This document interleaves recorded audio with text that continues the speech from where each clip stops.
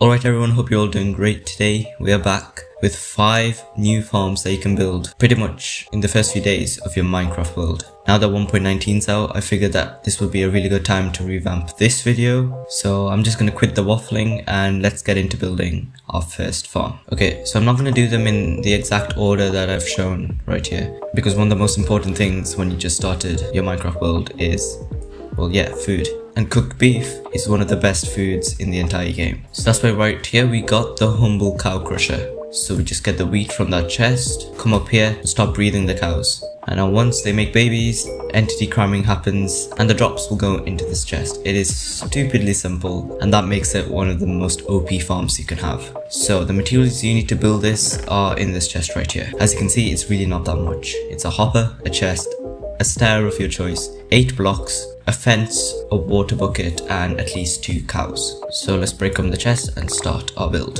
So first dig out 2 blocks like so, place a chest and a hopper leading into the back of the chest. Now you can place a temporary block here and place an upside down stair against the edge of that temporary block. Now build up around the temporary block like so, and add 1 more block just to the right of the chest. Now break the temporary block, place water there instead, and if you're in survival, you'll have to lure in the cows by yourself. So holding some wheat, you can just lure them inside the farm.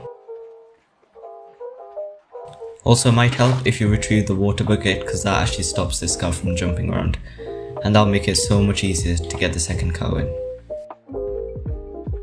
And there we go. Now the most important thing is to replace the water bucket that we took out and replace the solid block there as well. Now using temporary block, you need to place a fence over this thing. So I'm just going to spam right click until the fence places. There we go. And the farm is complete. It is literally that simple. All you need to do now is every once in a while, just breed up the cows. And once there are 24 cows in here, you'll start entity cramming every time you breed the cows. And it will give you food and perhaps even more importantly leather, which you can use to make an enchanting setup. Coming back over here, we can see that we got quite a bit of food, and the only reasonable way to cook it is by using this contraption right here. Okay, maybe you could have cooked it in other ways, but you get the point.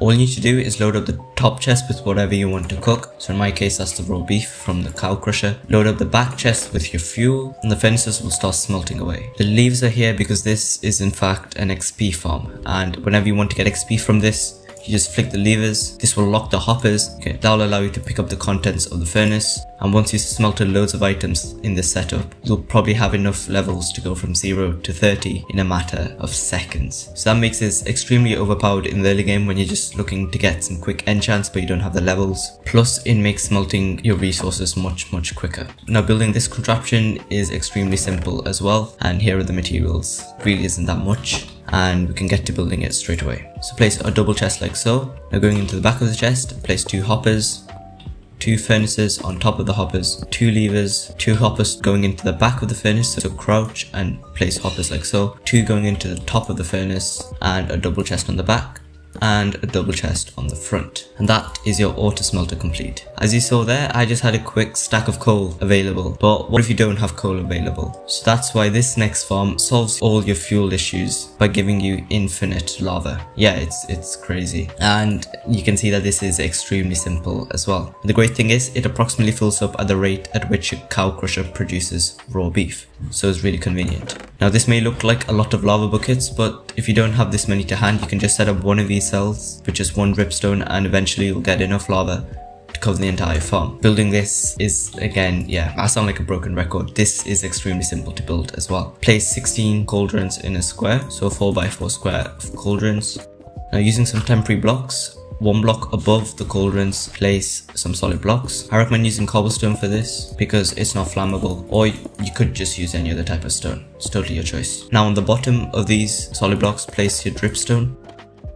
Now pillar up and make a ring of temporary blocks on top of the cobblestone, just like so. And you can place trapdoors on the edge. Now the great thing about trapdoors is that they don't burn in the lava, so you can use some wooden trapdoors and the farm will be unaffected. Now remove these temporary blocks, flip open the trapdoors on all sides. Make sure you get out before placing in your 16 lava buckets.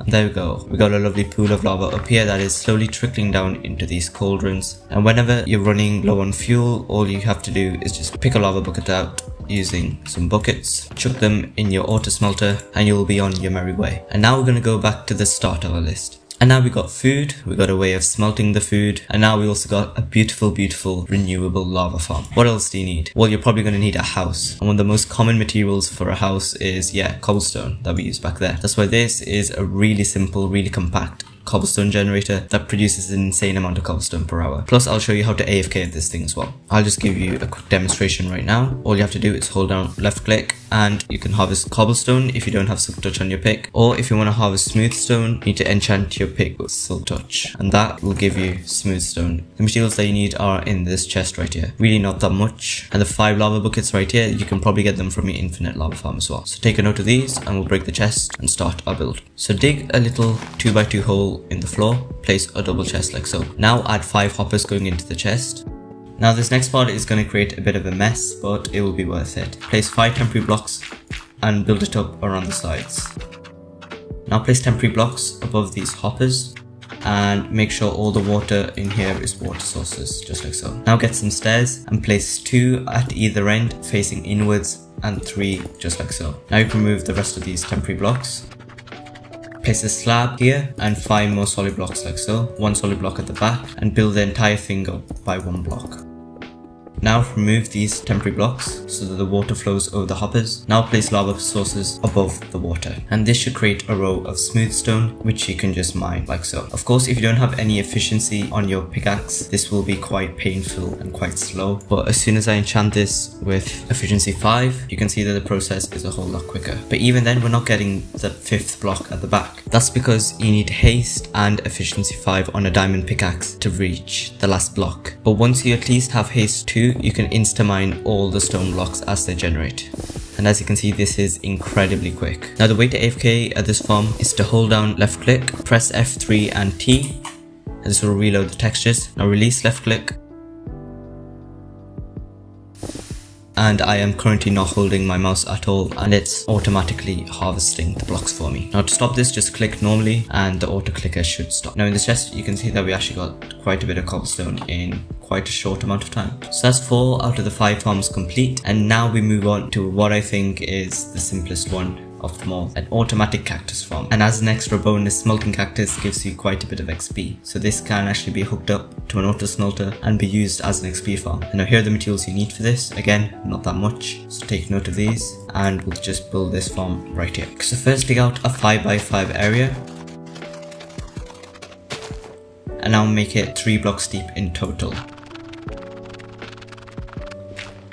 Now add 4 sand blocks and plant your cactus on top of the sand. Now using temporary blocks above the cactus, place 2 iron bars or 2 fences, whatever one works for you. And now at the edge of the farm, dig out 4 blocks like so. Jump down, place a chest, dig out this block and place a hopper. And now on the opposite corner, place a water bucket. And that is your automatic cactus farm complete. I told you it was incredibly simple. In fact, all of these farms have been incredibly simple. So thank you very much for watching and goodbye.